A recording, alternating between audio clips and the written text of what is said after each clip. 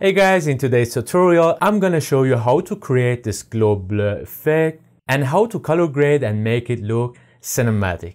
So first, go to the layers panel, make sure the background layer is activated and press Ctrl or Command J. So we already have a copy of our background and we have another way. Just drag and drop it to the plus icon right there and change its name to blur. Okay? Now right click and convert it to smart object. Now go to the filter, blur, and choose motion blur. Set the angle to 0 degrees and for the distance put it to 2000 pixels. And of course you can change these values anytime later because we already have the smart object. Press OK. Now go to the blur layer and make sure you active smart filter right there.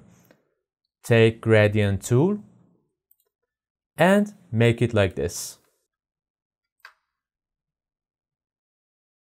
And guys, note that your gradients must be set to black to white, and to check that, just make sure you have gradient tool selected and go to the option bar, click on this bar, and we already have gradient editor, and from the basics make sure you choose the first one. Okay, now we need to make 5 copies of our blur layer. So go to the layers panel, make sure the blur layer is selected and take 5 copies. Press Ctrl or Command J. 1, 2, 3, 4 and 5, and we change its name to 1, 2, 3, 4 and 5. Go to the first one and change its name to number 1.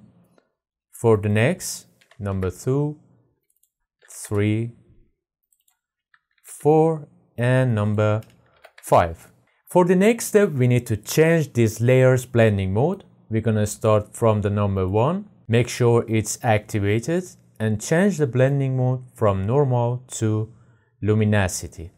For the number 2, make sure it's selected and change it to linear dodge. Go to the number 3 and change it from normal to soft light. And for the number 4 and 5, change it from normal to linear dodge. Now let's make a group of our copied layers. So go to the topmost layer, hold shift and go to the first one and a simple left click and press Ctrl or Command G. Let's change its name to motion. Press enter. Now go back to background layer and we need to make a copy of this layer. Press Ctrl or Command J. Guys, please pay attention to this part. It's so important. After you make a copy of your background layer, move it to the topmost layer. I'm gonna drag and drop it like this. Now make sure this topmost layer is activated.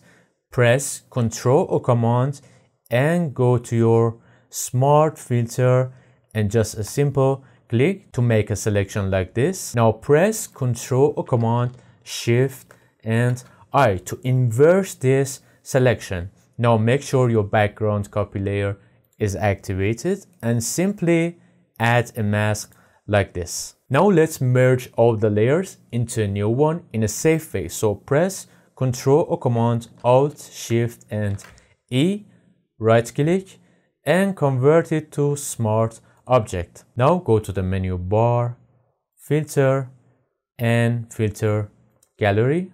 From the distort folder, make sure to choose diffuse glow and set grainness to 6, glow amount to 10 and clear amount to 15. Guys, pay attention.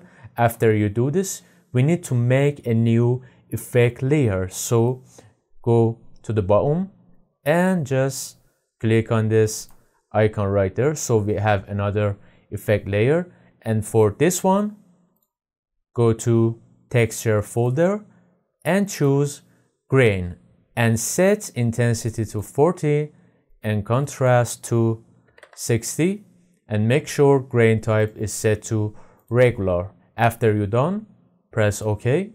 Now go to the filter and camera filter. And from the preset icon, I'm gonna choose user preset, and I'm gonna choose cinematic 01, which is my preset for this tutorial. Guys, don't worry, I'm gonna show you all the steps. Just make sure to follow the steps to get this look like this.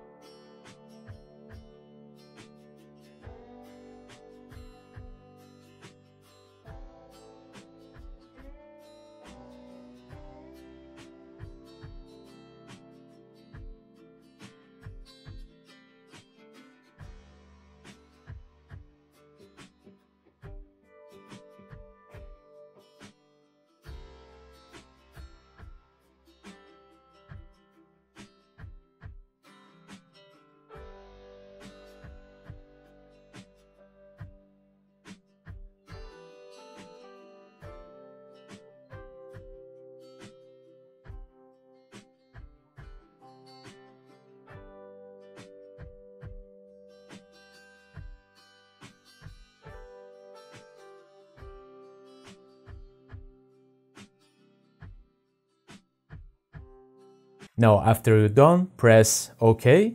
And for the last step, go to the adjustment layer and choose color lookup, and from properties choose crisp warm look, and we need to decrease the opacity, so go back to the layers panel and decrease the opacity to like 15 to 20% like this.